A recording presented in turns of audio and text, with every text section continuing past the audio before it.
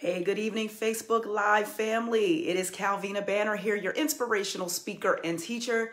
Today is Friday and it's October 18th and it's about 8:05 p.m. Central Standard Time. Thank you for joining me this Friday night if you're catching me live. I know it's Friday night, just got paid. Everybody trying to relax, chill, do what they need to do. But I appreciate you taking a moment, just a moment's time with me this evening. So with that being said, I better hit it and quit it while I have your attention. But before I get started, I always want to urge all of us, please share the message. Share the message. Let people know that it's going down live right now here on Facebook Live at my page. So go ahead and share it. Go ahead and what else can you do? You can do the little watch parties, all those great, wonderful, technological, exciting things. Do all that. Do all those things. Let people know that it's happening live right now. Because again, I'm going to hit it and quit. I'm going to be in and I'm going to be out. But if you happen to be watching by replay, please, I thank you as well. But share the message too, because someone else could be blessed by the message just as you are. I pray, right? I hope so. So anyway, I'm going to go ahead and get started, but go again, share the message. You got all that. Again, it's Calvina here, and I'm here just for a quick minute, your inspirational speaker and teacher. I want to set us up for a wonderful, wonderful weekend. Happy weekend, TGIF. So I want to set us up for a good weekend. So in the title you hear, or you saw, you read, or maybe you might even have missed it, but the title of this short exhortation is You Better Recognize. You better recognize. Yeah, what am I talking about recognizing? Who am I talking about recognizing? So I was inspired. I talked to one of my sisters, Ebony. Hey, if you happen to be watching, this was inspired by you. So thank you.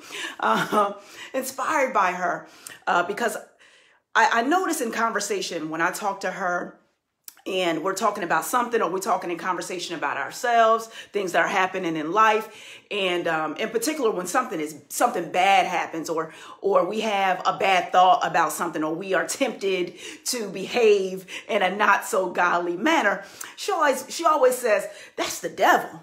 That's the devil. And I'm like, one day I was like, that's an aha moment for me. That's an aha moment for me, because a lot of times I think and I believe that a lot of us, even those of us who have been in the Word for a very long time, a lot of us who are mature Christians, sometimes we allow random thoughts, random actions to come into our lives, yet we don't quite recognize the source of the thing. And I think it's very important that we do that. I think it's very important that we recognize the source of a negative thought, the source of a negative action, the source of a negative feeling. That doesn't come from God. It does not. Let's just be clear on that. It does not come from God. But like my sister said, that's the devil. That's the devil. And when we're able to recognize the source of the negative thoughts, feelings, and actions, and call it out as it is, we are able to respond in an effective manner. We don't have to allow Satan, the devil, the enemy, to run rampant through our minds, through our lives, through our actions. We can actually recognize that and do something about it more effectively. Hey, did you know that we do have an adversary whose purpose is strictly only to kill, to steal, and to destroy? And who is that? That is the devil. That is the devil. That is Satan himself. He is after us to kill, to steal, and to destroy us. That's what John 10:10 tells us. But I love the caboose of that scripture, because it just doesn't stop there. Yes, we have an adversary. Yes, we have an enemy, but Jesus came. Jesus came that we might have life, and have life more abundantly. So that, and through Jesus, is how we conquer, how we respond effectively when we are hit with negativity, whether it be in our minds, through our actions, or through our feelings, or even an outright attack upon us. And I'll get into that a little bit. So also, I like what scripture says in 1 Peter chapter 5, verse 8. It says this: be sober, be vigilant, Because your adversary, the devil, walks around like a roaring lion, seeking whom he can devour. Let me read it one more time. Be sober. All right, so that means have your mind right. Be vigilant. That means be watching. Be on alert about this thing. Because your adversary, the devil, walks about like a roaring lion, seeking whom he may devour. And let me tell you, we're easy prey. We're easier to devour if we don't recognize him. So this is why the Lord is telling us in this scripture, 1 Peter 5:8, that we got to be sober-minded and we have to be vigilant. We have to be on the watch for this thing because the enemy is sneaky. He's sneaky. So although he walks about like a roaring lion, he's very sneaky about that thing. So he'll slide up in a way that you won't even recognize. You're like, oh my goodness, now I done snapped off on somebody or I done came out of character because we weren't watching, we weren't vigilant, we weren't sober-minded, and we weren't recognizing the source of all of those things. So it's important that we're sober-minded and that we are vigilant, that we are watching because he's slick with his. He's very slick with his. So as I was stating, he can rear his head through our thoughts. That's a big one, through our thoughts. He can rear his ugly head through our thoughts. Now, once he can get control of our thoughts and have our thoughts spiraling down, yeah, our actions will soon follow. So we have to be mindful of what we allow to be processed in our minds. So we don't have to dwell on, we don't have to meditate on every thought that enters our mind. If it's a negative one, prayerfully, if it's the word of God, you meditate on it. But on the flip side of that, when the enemy drops a negative thought in your head, we ain't got to sit there and entertain it for days. We ain't even got to entertain it for a moment. Once we recognize, that's what we're talking about here. Once we recognize, okay, I got this thought that I want to punch that girl in the face. Oh, that's the devil. That's the devil. Lord, you tell me to love my enemies. You tell me to pray for those who spitefully misuse me. Yeah. So that's what we do. We counter it. We counter what the enemy means for harm. We counter it with good, which is how Jesus designed it. Remember, he came that we might have life and have it more abundantly, not to succumb to being stolen from, not to succumb to being killed or destroyed. Yeah, we have to recognize the source of the negativity. So not only does the enemy rear his ugly head through our thought processes, the things we think, he has a slick way to show up in people. Yeah, he does. Can I get a witness? Yeah. The likes and the hearts. I appreciate it. Yeah. He has a very slick way of showing up through people. Man, people we love, people we don't love, people we care about, people we don't care about. He has a way of showing up. Yes, he does. So anybody had issue with their boss, perhaps? Yep. Did you ever consider the enemy is using that woman or that man to get to me? Have you ever considered that? But see, most times we look at it at face value. We like, man, look, if he come over here and tell me to stay overtime one more again, it's going to be me and him. Yeah, I don't want no smoke, but it's going to be some. We take it at face value and we're ready to snap off on the person. Instead of saying, yep, I see this. Enemy, you ain't slick.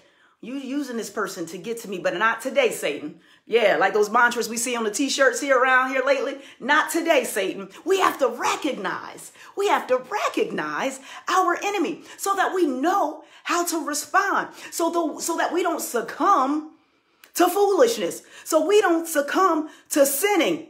Yeah, we got to be mindful of that. So not only does he show up through our bosses, people we work with, family.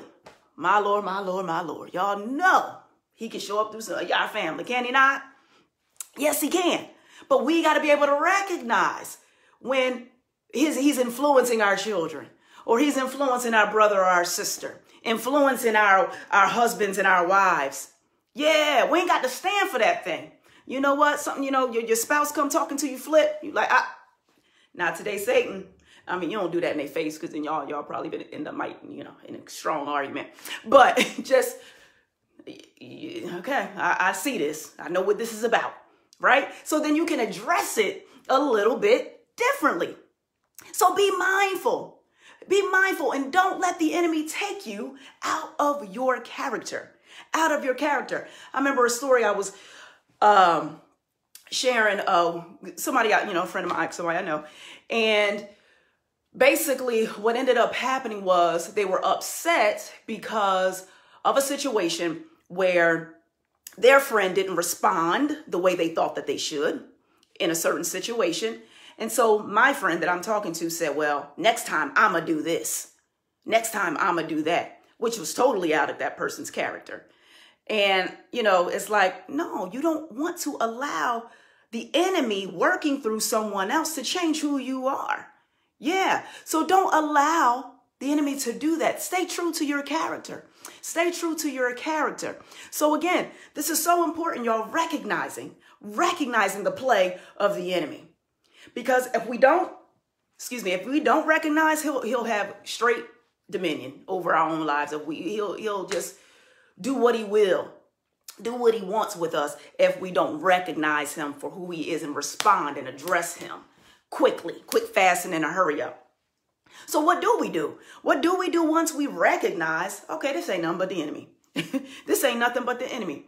We need to suit up. We need to be geared up daily, putting on that whole armor, which the scripture talks about in Ephesians 6 and verses 10 through 18. Talks about that whole armor of God. But also within the scripture, this passage of scripture, it talks about basically what I am sharing today, which is that our fight it's not against people. It's against the enemy. And I'm going to read that portion of the scripture real quick. Again, this is in Ephesians chapter 6, and it is verse, actually, I'm just going to start at verse 10. So Ephesians chapter 6, verse 10 says, finally, be strong in the Lord and in his mighty power. That's key. We got to be strong in the Lord and in his mighty power. So whenever we find ourselves under an attack from the enemy, we in and of ourselves, we ain't strong. Nah. Let's not get it twisted. We are not strong. So we have to make sure that we are fighting in the power of God. And this is how we do it. So we're going to put on the full armor. This is in verse 11. We're going to put on the full armor of God so that you can take your stand against the devil's schemes. Isn't this what we're talking about tonight? So the devil, he's very wily. He's very strategic in how he gets to us. But again, it takes the power of God for us to recognize it and to be able to fight it effectively. So verse 12, here we go. For our struggle is not against flesh and blood. Y'all catch that? For our struggle is not against flesh and blood, but against the rulers, against the authorities, against the powers of this dark world, and against the spiritual forces of evil in the heavenly realms. And then it repeats it again in verse 13. Therefore, put on the full armor of God, so that when the day of evil comes, you may be able to stand your ground. And after you have done everything, to stand. Yeah, that's that good stuff right there. So again, the struggle is not against flesh and blood. It's not against my sister. It's not against my brother. It's not against my boss. It's not against my pastor. It's not against my friends. The struggle is against the enemy working the situation. Yeah, his influence, scheming, working through the situation. But we have to be able to recognize that immediately. And when we do, we're able to fight in the power of God. We're able to rebuke the enemy through the name of Jesus Christ. We're going to cut this right here. Nope, we ain't playing. We just going to go ahead and cut this off right here, right now. So that's the idea, being able to recognize. Yeah, you better recognize. And then the rest of the scripture goes on to talk about the different pieces of the armor. And I'm not going to go into all of those. It's the weekend. So I expect you to study on the weekend. I'm just kidding. Anyway, but the point is, yes, we got to suit up. We got to put on the whole armor of God in order to be successful against the scheming and the wiles and the tricks of the enemy, because they will come. They will come. Just as sure as you're born and just as sure as you turn this Facebook Live off, the enemy, he is going to try it. He is going to try it. And what are we going to do now? We need to recognize quickly his foolishness. And then address it accordingly. You know, as I was studying for this exhortation, it made me think about, you know, we got to be well equipped for the fights that we're in. You know, we got to be well equipped for the fights that we are in. Why would I show up to a gunfight? Yeah. Why would I show up to a gunfight with a knife? No, I'm going to have appropriate artillery to meet the fight. And it reminded me of, if any of y'all seen Harlem Nights, that one scene, before y'all got saved. Yep. When you seen Harlem Nights, that one scene where Arsenio Hall and his boys was shooting their guns at Eddie Murphy on the other side of the wall. And Arsenio and them, Arsenio and his other guy, they had the machine guns. And then every time after they got finished shooting, the one guy would be like, pop, pop. And Arsenio couldn't take it no more. He told him not to shoot that little gun no more. Don't shoot it no more. He's like, what that's going to do? We here fighting. We got guns ablazing. You here with this little gun? This ain't effective. This is not going to be effective. So likewise, when the enemy comes against us, it's not effective if we come in with our fists up. No, we got to come with the power of God behind us. That's how we have to come. Otherwise, we're going to be like the little gun against the machine guns being shot. Amen. So make sure that you are suited up properly, that you are ready, that you come armed and ready with the power of God. And again, what the scripture talking about in 1 Peter chapter 5, we got to be vigilant, meaning we got to have our eyes open and our eyes alert, because otherwise he can sneak up on us. He can sneak up on us. So we got to be sober minded. That's the other thing, sober minded. So we always got to be in a good state of mind, a great state of mind, to where we are able to process the data that's coming at us. So when we know it's the enemy, we can definitely respond in such a way that'll be effective to shutting them down. All right. So you better recognize. That's all I got to say. You better recognize. So it's my prayer that this message will help you for today, the rest of the weekend, as the enemy's busy doing his thing, but God is bigger. God is greater. Amen. Yes, he is. He's greater. Greater is he that is in me, that is in you, than he that is in the world. Yeah, but we got to recognize that. We got to be able to recognize that and stand on that. Amen. All right, y'all. Love y'all. Good night. Have a wonderful, wonderful weekend. And I encourage you, go ahead and finish reading Ephesians chapter 6, verses 10 through 18. Again, that hooks us up on the entire armor of God. All right. Talk to y'all later. If y'all got questions about what was taught, you can message me and, in the message, or, along here on the comments. Y'all know what to do. Y'all know what to do more than I do. All right. Love y'all. Talk to y'all later.